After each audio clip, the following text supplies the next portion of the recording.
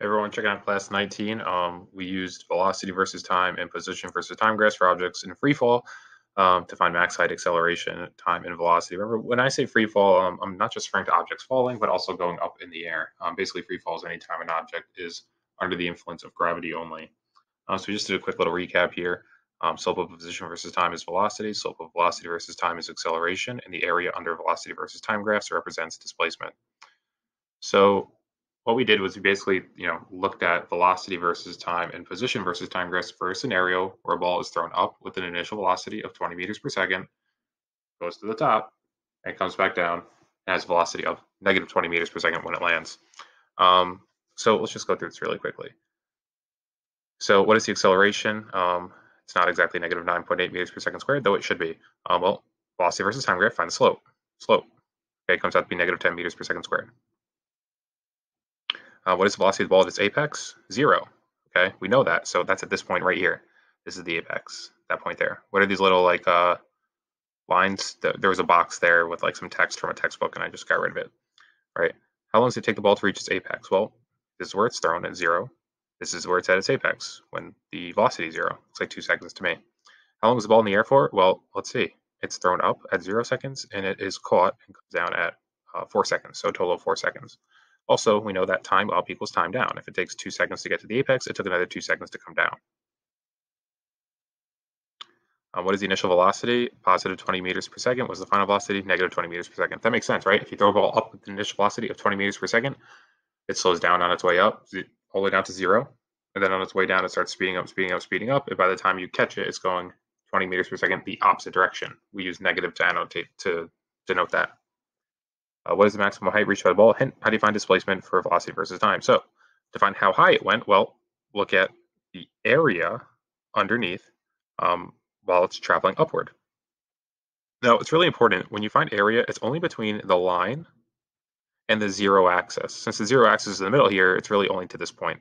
Everything down here is not included, okay, because that's below the 0 axis. So do be mindful of that. It's always between the line and the 0 axis, or in this case, between the line and the 0 axis this way. All right, that's more of a calculus integral thing. You'll understand that more when you go to calculus. So 1/2 base times height, 1/2, 2 is the base, height is 20. So we get 20 meters, so that's how high it went. You could use kinematics to find the max height too. You could use Vf squared equals Vi squared plus 2AD. 0 would be the velocity at the max height, 20 would be the initial velocity, plus 2, negative 10, d is 20.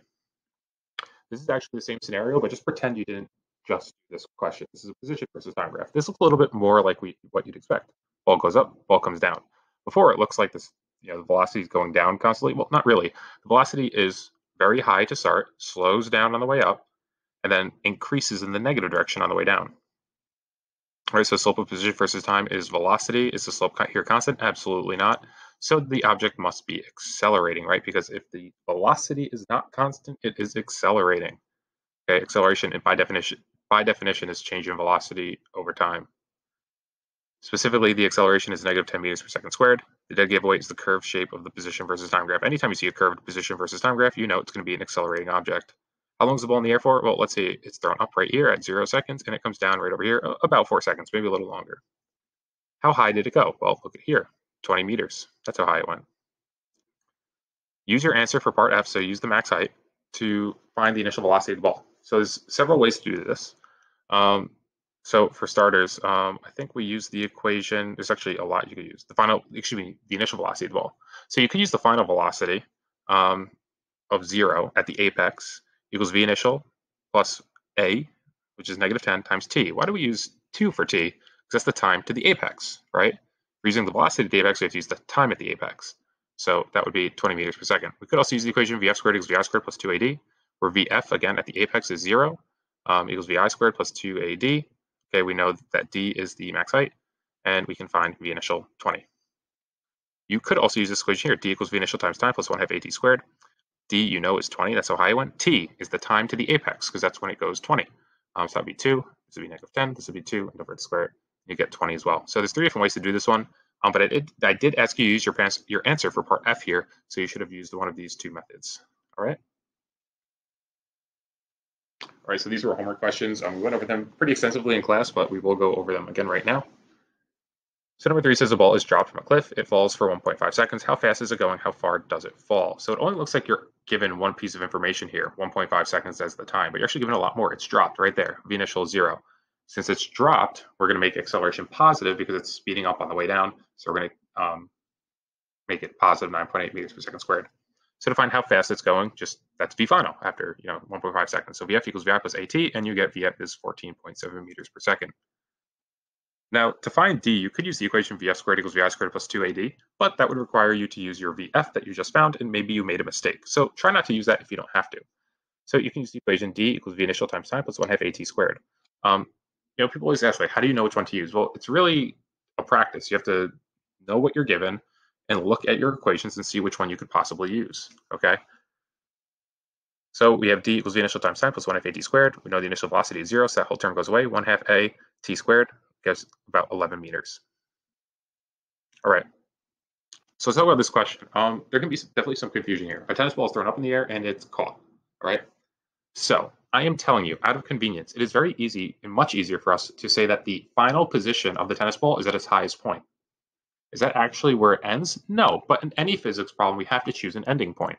Even if the ball comes up and lands in your hand, the ball doesn't stop existing when it lands in your hand, right? You walk around with it then, right? So a physics problem's ending is defined by you. Its beginning is defined by you. You have all the power here. So I am telling you from my experience that it is very convenient for us to label the initial position when it's thrown and the final position at its highest point. So we're going to pretend the problem stops there. There's something really powerful about defining the highest point as its final position. You know the final velocity then. You know the velocity at its apex is 0 meters per second. So you gain a given by doing that. The initial velocity is positive 22.5 meters per second, and the acceleration is negative 9.8 meters per second squared because it's slowing down or hurting the initial velocity. So you have 3 givens, even though it only looked like you had 1. We're looking for d, so we don't have time, so we can use the equation vf squared equals vi squared plus 2ad, and we get 25.8 meters. Now, how long is the ball in the air for? You have to be very careful here. We're going to use the same diagram as before and the same givens. We're going to pretend the problem ends at the top. Now, here's the problem with doing that. When you do vf equals vi plus at, vf is 0 because that's the velocity at the top. Vi is 22.5 because, well, that's the initial velocity, plus negative 9.8 t, solve for t. You get 2.3. Watch out. 2.3 is not the total time of flight. 2.3 is the time it takes to get from the initial position to the final position. Makes sense because those are the points you defined, final and initial. Well, we know that if it takes 2.3 seconds for the ball to go up, it should take 2.3 seconds for the ball to come back down. So you simply double that and you get the total time, 4.6 seconds. Some students brought up a point. Can't you get the total time in one shot by making the final position when the ball is down here after it lands? You can, because you know that when the ball lands, its final velocity is negative 22.5 meters per second. So try it out. Try v final is negative 22.5 meters per second. So the final position would be when it lands. The initial position is still 22.5 meters per second plus negative 9.8 times t. You actually get 4.6 seconds right away for t. So that's pretty cool that it works out like that. Why don't we do that for this problem? Why don't we make the final position when it lands? Well, unfortunately, making the final position at its landing point can't help us in finding the maximum height.